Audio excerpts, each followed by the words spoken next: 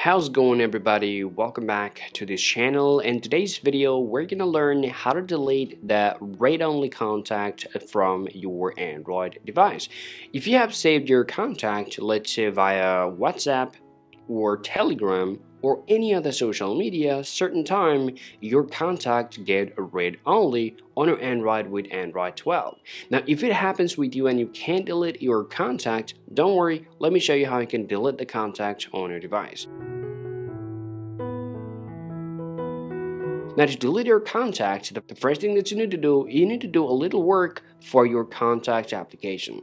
So you want to open up your settings and then scroll down here, and now you want to find out your application. Tap on see all apps, tap on search, and find out your contact application. Now open this up here, and now you want to tap on permission. Make sure to choose your contact and choose allow. Now get back here, and right after that you want to tap on storage.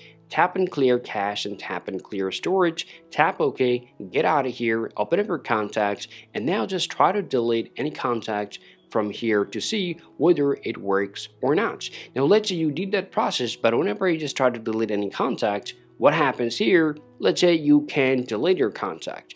If that happens with you still now, then the next things we're going to talk about is you need to have an additional application to remove any contact from your device. Now, to have an additional application, you need to open up your Google Play Store and simply type contact delete.